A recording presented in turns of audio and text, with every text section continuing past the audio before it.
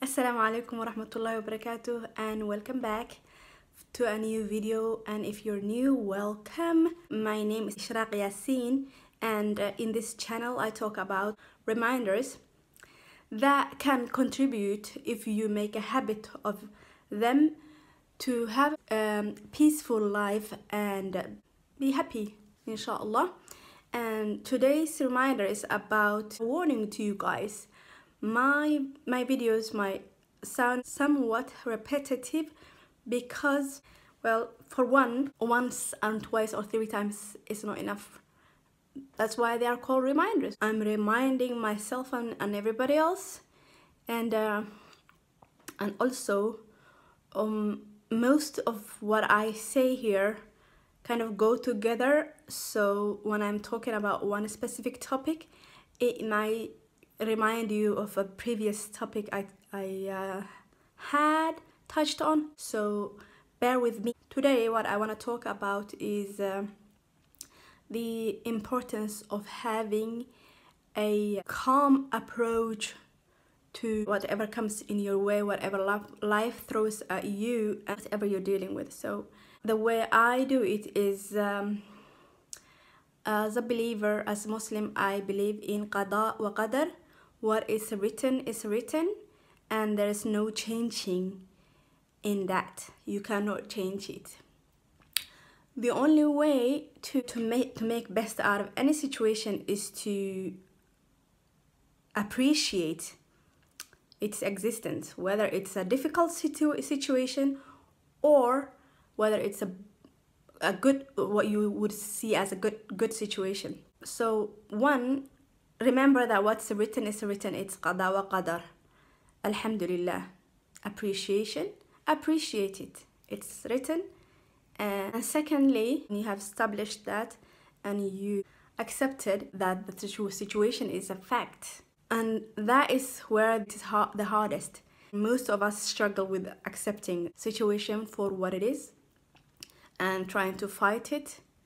And the more you fight what is written, the harder it gets for you. It's like that Chinese finger trap.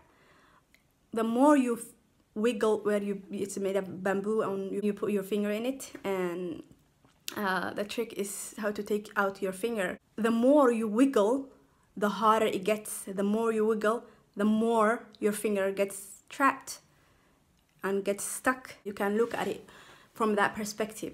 You can look at it like that Chinese finger trap. What's so fascinating about that toy is when you relax and don't try to wiggle your finger, it releases and you can easily take it out. So when you accept it and not try to fight it, it's easier. So that's one aspect. So when you have accepted it, whatever it is, all you have to do is live your life. Because if you have accepted, I'm not saying accept any ish anybody throws at you, but the things that you can't change, that you have to accept, that you are struggling with, accept it and appreciate them. And live your life by being in control. And how can you do that? It's a gift that you have been given, and you should take care of it, cherish it, and you should appreciate it. Treat it. It's yourself. Treat yourself with compassion. Allow yourself all the good things that you would wish for anybody that you love, anybody you care about.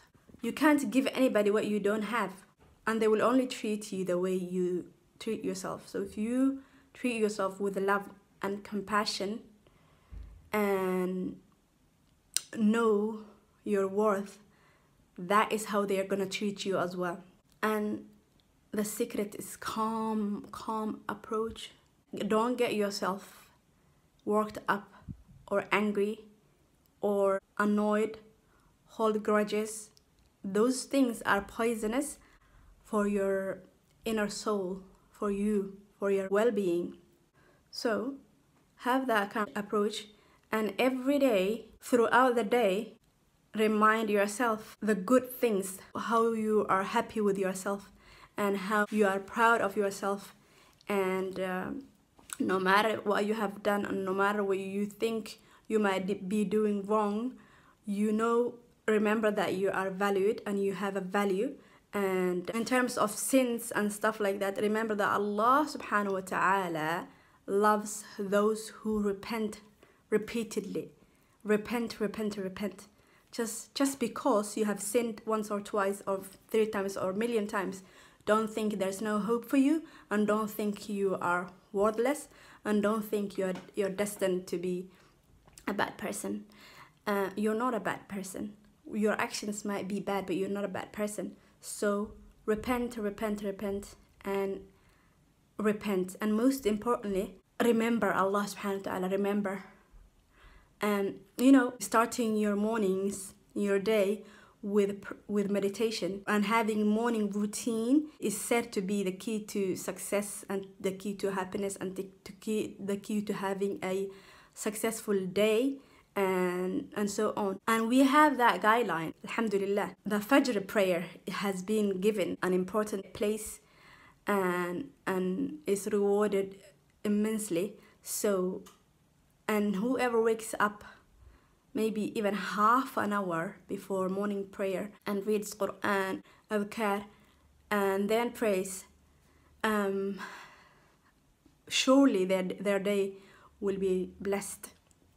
So our meditation is our adhkar and prayer, and our morning routine starts with adhkar and Quran and prayer and remembrance of Allah subhanahu wa ta'ala and dua. We have, alhamdulillah, guidelines to everything to discipline our nafs, ourselves, in any situation, about anger, laziness, about worry, about anything. So remind yourself all of those and have faith that everything is going to be okay. Have faith in yourself and have faith that you have a value. I make dua for you. May Allah subhanahu wa ta'ala make your life happy and calm and fulfilling life. Jum'ah Mubarakah, by the way, today is Jum'ah. Stay calm and love yourself, and remember you have value, and do not listen to anybody to tell you that you are this or that. Alhamdulillah. Wassalamu alaikum wa rahmatullahi wa barakatuh.